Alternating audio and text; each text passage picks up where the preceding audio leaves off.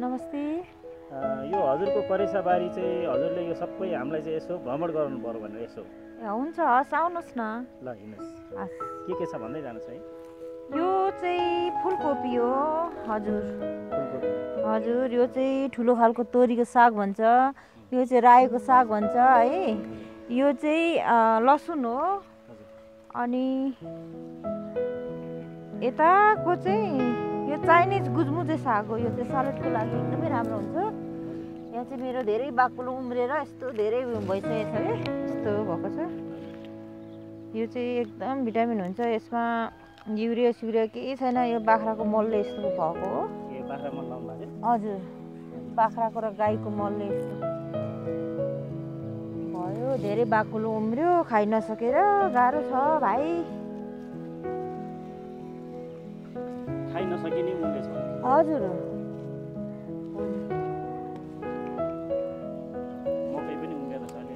मकै यो बडकुम्ला र कुखुराको सुली पनि हालेको, सुलीमा मकै परेको रहेछ अनि यहाँ आएर उम्रेछ भाइ। के छ नाना?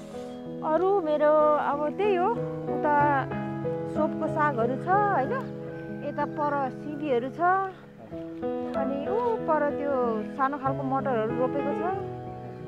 यस्तै सागसब्जीहरू अब सिजनमा हुनेहरू छ। अब त्यता तल हुँदी फापरहरू, त्यो बकुलाहरू, इस्कुस। हजुर, यो सिजनमा यही हो अहिलेको तरकारीहरू। यो कति जति छ यहाँ जग्गा चाहिँ? यो सानो करेसा बारी जस्तै हो भाइ, यो करेसा बारी जस्तै हो। अब यही हो, आफूलाई साग सब्जी होइन खानु पर्दाखेरि चाहिँ इनफ हुन्छ, यति नै हो भाइ। अनि यता हाम्रो अर्को नाना के गर्दै हुन्छ? सीताकामी बहिनीले चाहिँ धेरै तरकारीहरू लगाउनु भएको रहेछ। एकदम हेर्दै आउँदाखेरि रहर लाग्दो लह सबै मिठो राई राम्रो, यता कोपी राम्रो। यो चाहिँ गुजमुजे साग त झनै राम्रो। यहाँ हेर्नु न, अब उसलाई चाहिँ धेरै भएर खाइ नसकेर त्यस्तो भएर गइराखेको रहेछ। अनि बहिनीले भन्नुभयो यो सागहरू नाना भनेर, अनि म सानो खेलिरहेको छु। कस्तो राम्रो हेर्नु न यहाँनिर यो सब। यो चाहिँ जोस जाँगर मिहिनेत आइडिया विचारको यो चाहिँ फल हो। सबै चाइनिज साग पनि रहेछ नि होइन नाना? यो चाहिँ चाइनिज होइन, यो चाहिँ हो, यो चाइनिज साग हो। यो चाहिँ ठुलो खालको तोरी भन्छ भाइ। हजुर। सानो ठाउँमा तपाईँले निकै लाउनु भएको छ? हजुर। पछाडि मकैको खोया पनि रहेछन्, मकै पनि लाउनु भएको थियो पहिला? हो, मकै थियो यहाँ पहिला, मकै उत्पादन भएको थियो। अनि त्यो चाहिँ छोडाएर खोया चाहिँ यता ल्याएर राखेको हो। अब यो खोयाको काम भनेको चाहिँ आगो ताप्ने, बस्ने, आगो फुक्ने। अब पुस माघमा हुन्छ नि, त्यतिखेर धेरै जाडो हुन्छ, अनि त्यतिखेर त्यसको पनि युज गर्नुपर्छ भाइ। हजुर।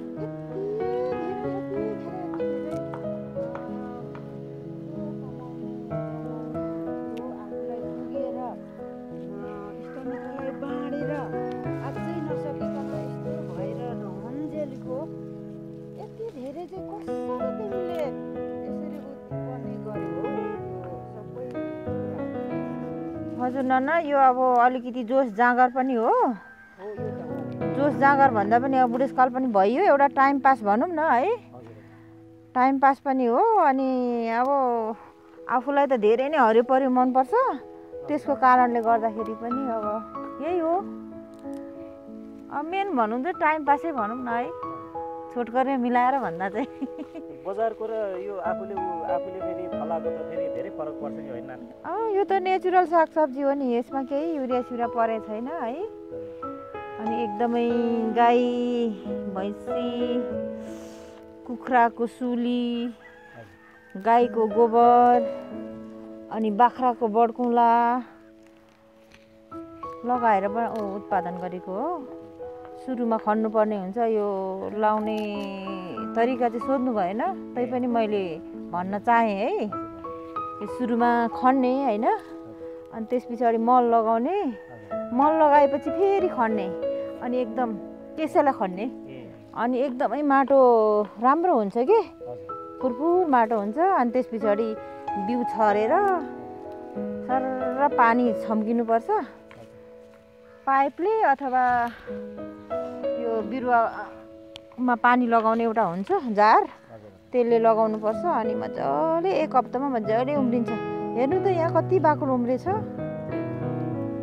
बाक्लो उम्रेर हेर्नु न हजुर धेरै बाक्लो भएर भित्र रातो भइसक्यो के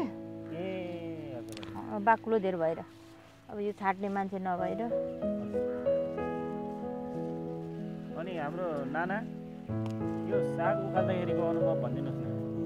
होइन यो साग यसरी तयारी भयो हामीलाई उखेल्नु त यो एकदमै तर यतिको बनाउन कतिसम्म मिहिनेत लाग्यो होला कतिसम्म अब भन्नुपर्दा यो सबै मान्छेले युरिया लगाउँछ हामी दबाई लाउँछ तर अब सिधा बहिनीले चाहिँ यो एकदमै हाम्रो लोकल अर्ग्यानिक मल लगाएर यत्रो मिहिनेत गरेर यस्तो ठाउँमा यत्रो चाहिँ लगाएर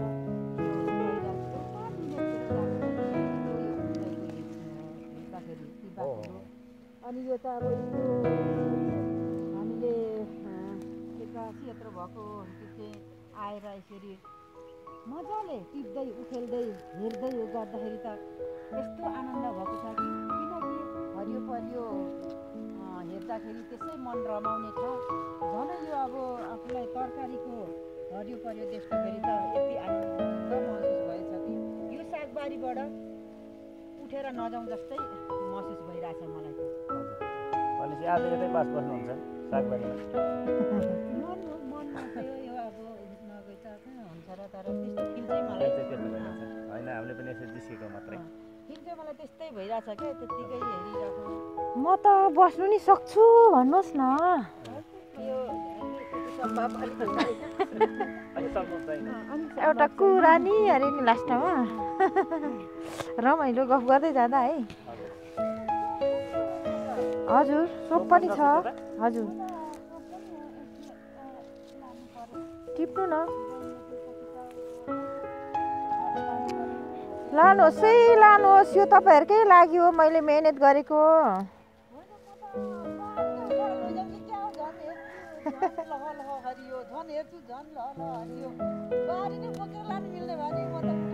हजुरहरूले लगिदिनु भयो भने त मैले मेहनत गरेको पनि होइन जस्तो लाग्छ के मेहनत खेर गएन जस्तो लाग्छ के अनि आनन्द लाग्छ। हस् त नानाहरूलाई धेरै धेरै धन्यवाद दियो यति राम्रो हजुर धन्यवाद यति राम्रो भिडियो तपाईँहरूले चाहिँ देखाइदिनु भयो के अरे तपाईँहरूको बारीमा यस्तो राम्रो भिडियो खिच्न पायो हामी पनि एकदम खुसी छौँ नानाहरू। हजुर हामीले पनि भाउजूलाई धेरै भाइलाई धेरै धन्यवाद यहाँसम्म आइदिनु भयो मेरो सागबारीको इन्टरभ्यू लिइदिनु भयो त्यसमा भाइलाई पनि धेरै धन्यवाद सेवा हो।